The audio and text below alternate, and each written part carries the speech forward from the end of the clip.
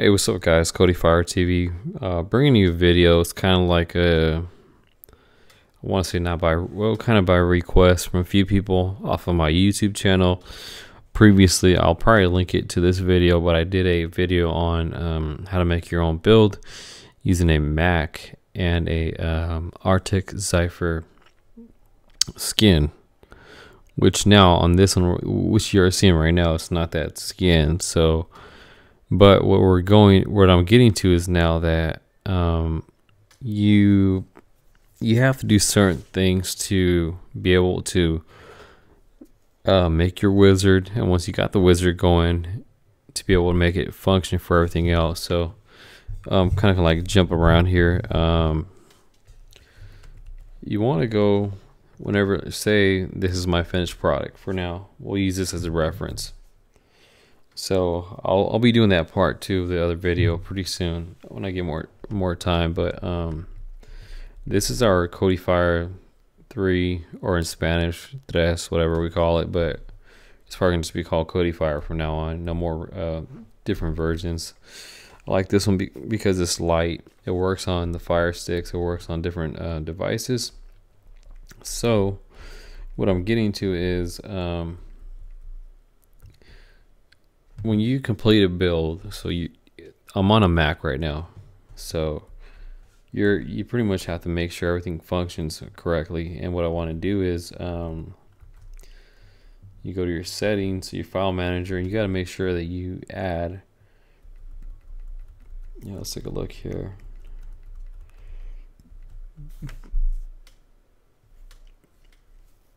So the top on here, I don't know if you can kind of see it in the blue, special home user data. When you got to create that, first of all, what that does, that pretty much tells every device. It was in my last video too on that how to make your own build. It tells every device, whether it's an Android, whether it's a Mac or PC, etc., the special home from a developer point of view.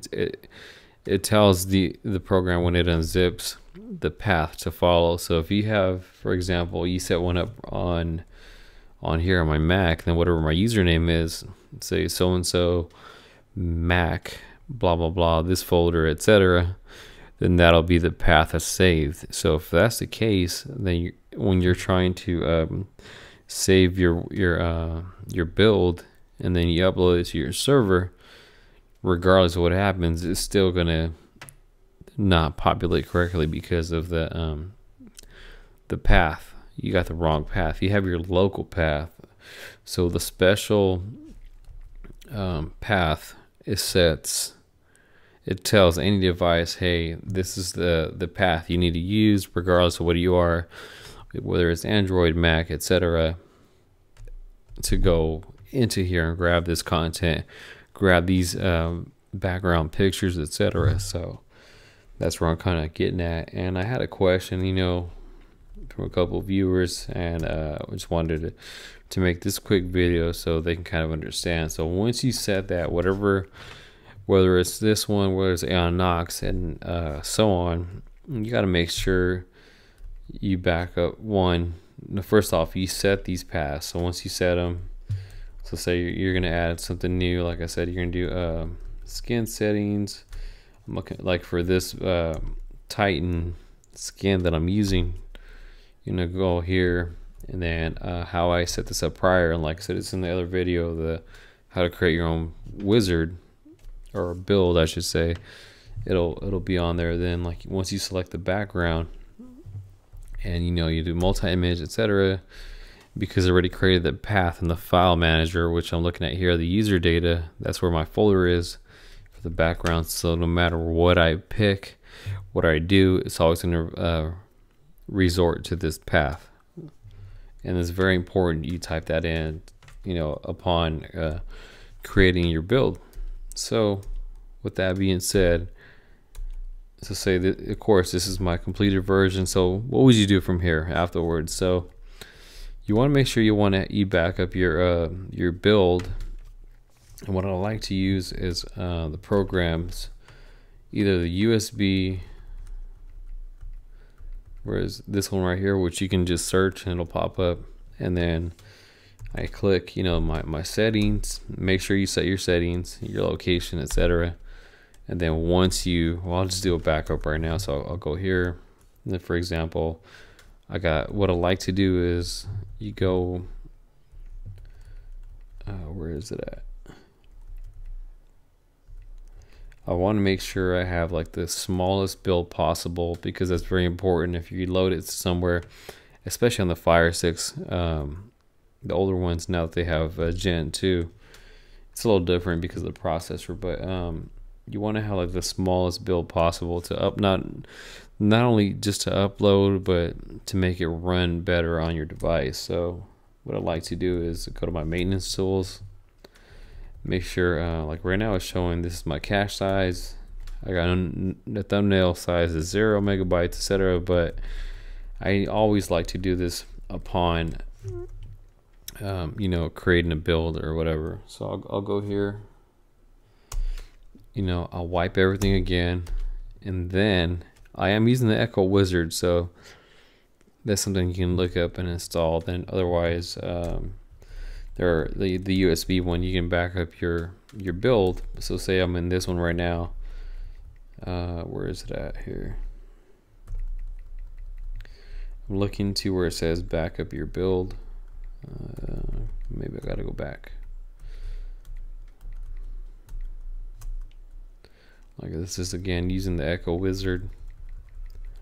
So backup and restore, backup options, full backup, whatever I set my backup path. In the Echo Wizard, you can kind of go here, set up backup location, and then you can kind of decide for yourself where you want to set that up. So once you set that up, so we would do like here, backup directory, that is the default for right now. And then you can kind of go ahead and just hit backup. I'll make a full backup, folders, etc. Name it, I would say test.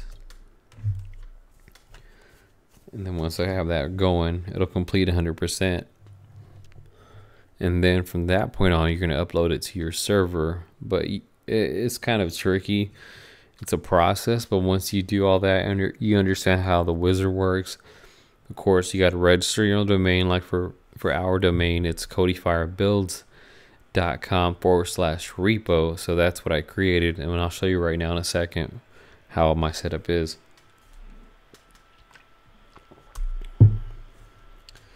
So now, right now, I'm on a Mac. And I just backed this up, and it's backed up inside the Kodi folder. So what I would do, you would go to your desktop, hold down the Alt option button, hit go. You're going to hit the library. You can go to application support. You can go to Kodi. And then you would find it here, whatever you created. So that's the location I created, which is backup dir, which is directory. You go there. I would just drag it to my desktop, and that is my entire build right now. So now in my FTP app, I like to use FileZilla. So I already have all this set up, and how I have it set up is like you can go to my folders. I have, well, actually before we talk about these folders, let's go into well, you need to set up a file. There's actually two files. You have to set up the .hta access, which kind of just it's a general file that tells the program how to act, pretty much. So let's see if I can pull that up here. I gotta Google this one because I should have downloaded it prior, but you're gonna go to Chrome or whatever we use. I like to use Chrome. So .hta. I think it's HTA access. It kind of goes in there, what it is, blah blah blah, and you got to create one of these, and then you got to upload it. So you can kind of just go here. It pretty much tells you server that kind of like a way to back up and kind of in folders searches. So like when it starts to download and then it wants to expand the build, it knows where to go. So I'll try to pull that up here shortly, and maybe including the links down below in the description. and kind of give you an idea of how all that works. So, but that's very important that you do, what do you call it? That you do upload it to your server. So I'm gonna try to find it really quick. HTA.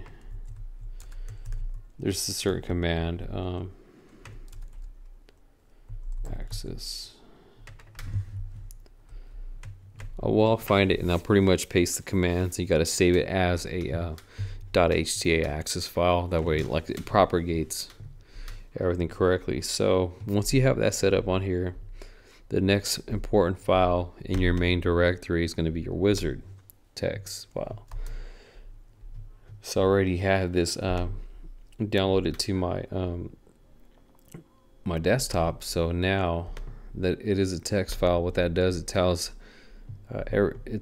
your build how to act when it's downloaded, where to go, in other words. So it's kind of like a navigation. So once you open it in a plain text editor, you can go ahead and just copy all this right here. It'll remain the same, but depending on how you have your setup. So for example, my URL here is Kodi add-ons apps 3x, which I do this for like the adult version of our build. And that's a zip. And then for every one that I have an image folder. So I have it under apps, Kodi add-ons. Apps is where the zip file of my wizard goes. So in this case would be the test would kind of go in here. It would be named this right here. So when they pull this up, you can have the image file here, which is a PNG, and then you can make whatever, and it would show that there in that directory right here. So of course, fan art, you create a splash page, whatever, and then you kind of description. But once you set that up, and what this is here, this is the adult version of the build, and this is the non XXX version. So I have two different ones.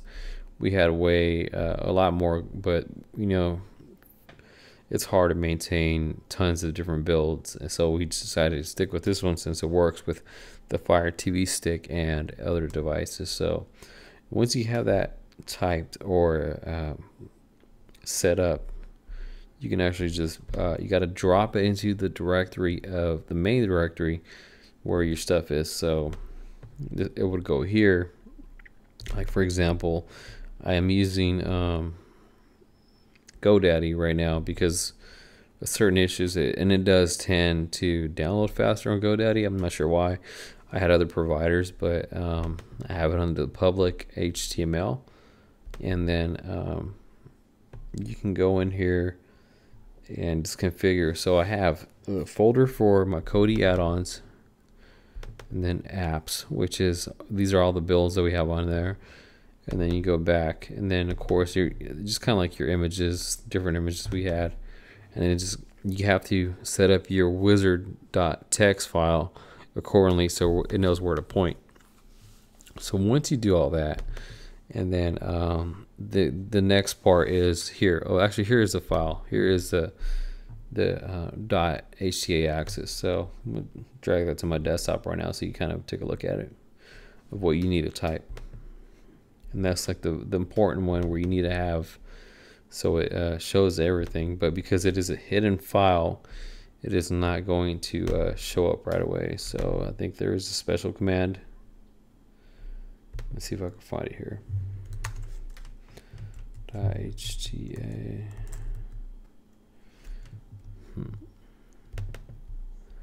Yeah, those files are hidden. So I'm trying to think on a Mac what the command is.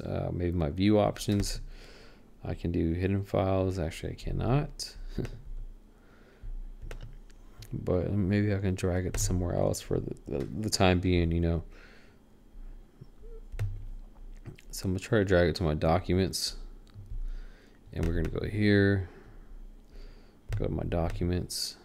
And of course, it's not showing. I'm trying to see what the command, God.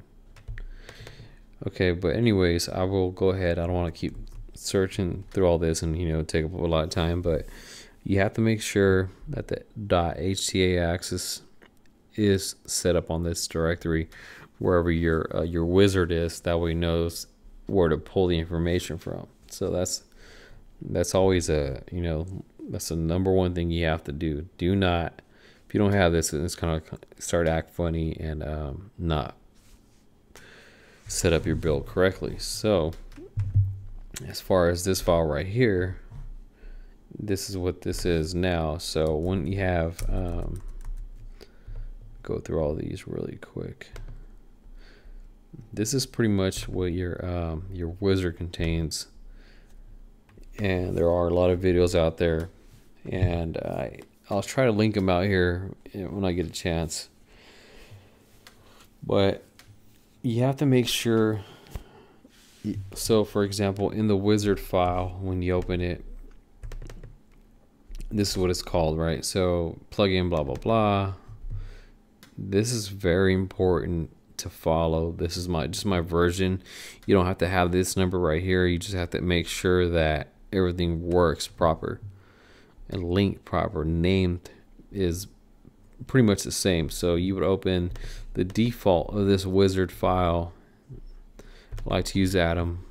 It's a cool coding programming, I should say, app, which is free. But besides that, right now let's focus on this, and this is pretty much what you get. So you got to make sure that your URLs here is pointing to your wizard. The text file in this section, this is the default Python part of the file. So you kind of just got to go through this. So for one, that of course that's important. Make sure that you're using your website first of all, and of course the add-on ID, which is what we named, of course, what I showed you earlier, the folder. If you don't have things matching in here, then they're not going to work. Then it won't recognize it. It's not going to recognize the path and so on. So then we get back to this special home, and it's very important that you have this special home, so when it extracts, it knows what to do on any device. If without this right here, then it would not work at all. So just kind of like go through it and make sure that the main sections that are there's not actually, you only got to change quite a few. You only got to change in the default the name of your website right here, the URL where the wizard's pointing to, and then where was the name at? Right here, this section right here. Then you save that, and I'm just checking this other one. This is just like the block size. And then the add-on, this is very important. This is where you have to make sure that whatever this is named, that's what your folder has to be named, and the version right there. Then you know, the provider. This is just like some general information, but make sure that all these do apply.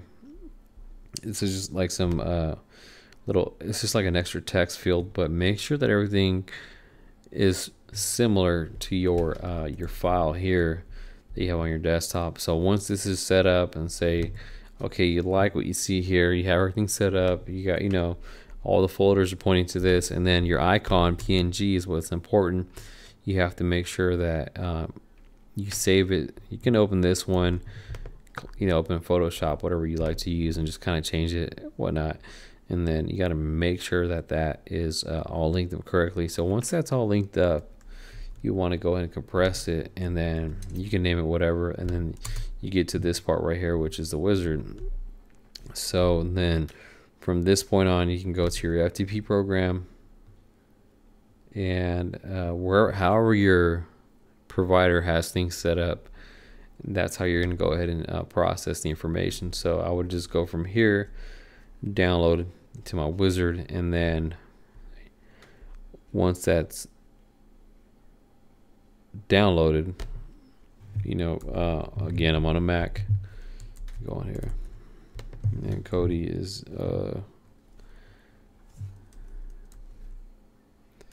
have to restart Kodi real quick.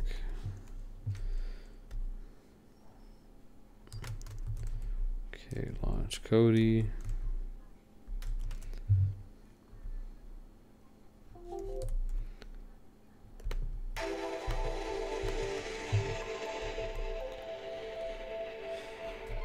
So everything is uploaded. At this point, you would consider everything being uploaded to the server. You know, your the wizard text, you have all your folders, directories, however you want to set them up. You don't have to exactly follow my path, but if you have all that set up correctly, then now what I'd like to do in our build, go to wizard. So if you have everything set up correctly, you can go to your wizard link. You know, any build you have, you can link it, and then again, here is my adult version, and on the bottom right here, the plain one where it says Tress, that is the non XXX, and then whatever one just has to do is just click on it, it starts to download, etc. So that's how your wizard works. And then the background that you see here, say for example where I have says Kodi Fire on the background of this, that is your splash page. You just have to open it in your photo editing program, and then you can set that up on there. And these right here are what you see here. Let me change this view. I don't know why it's defaulting to the cards view. I'll just keep it as list. And the square you do see right here, or says XXX, that is your icon.png. Same for this one. You got to create two different ones if you're doing different versions of the build. You install it, and then once it's done, you know, it updates, etc. And then there you have it. So it is a bit of a process, but I just kind of wanted to give you an understanding of how this all works. Again, like I said, so step one, just to recap, you have your build here. Let's go back into Kodi, and then whatever backup solution you want to use for your build. I like to use the Echo Wizard, if not the USB SD card wizard, which is in the Xunity Talk repo.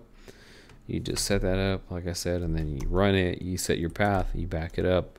Once it's backed up on there, you go to it, and in this case we need to test. So say for example, just for this process, I wanted to name it this is like my non XXX version. And how I have things set up here, you know, I have apps for the repos here, which are the wizards, I should say. It's the complete wizard. So for this one, I have 3x, which is, you know, pretty much self-explanatory. Then I would drag this to that, and then that would be my 3x version. So when it's completed, it uploaded, I should say, it would be in here under you know, your program section of the wizard. That's why I have it configured, and then that would be it. And then I just click it and download it. So, but like I said, make sure prior to all this that in this directory, let's go back a few, the wizard is very important. Don't forget to set up that wizard, and it tells Kodi what to do. And then also when you are in go back here, when you are in here, like I said, make sure that your wizard itself, how we talked about everything, is set up correctly. And that's what tells Kodi, reaches out to your server and downloads this, and this tells the wizard tells the wizard.txt tells this file here, okay, they're going to download this, and then it tells it where to go, how to install, how to extract, etc. So it is a bit confusing at first, but once you get the hang of it, it's pretty much it's not that hard. But this is like a quick video. I try to just narrow it down to how many minutes I have going on right now, but I just wanted to be kind of quick and about it, because it is a whole process. And don't forget that I do have part 2 of the other video, which is a more step-by-step. It's gonna be a longer series of how to go from the Arctic Cipher on a Mac. You know, create it, get to this. Once we get to this point, I'm not sure how many videos, how many parts it'll be, but because of the questions that we did have on Facebook and on YouTube, I wanted to address this. So that's pretty much it for now. And be sure to like our video, subscribe to our channel. If you have any questions, any concerns, go to our group, facebook.com/groups, Kodi Fire. I think it's TV.tv. I'll link it in the description, and we'll try to get back to you and whatever you need help with. We know you can go to codifire.tv. It is our website, and you can email us on there as well. Until next time, I'll catch you in the next video.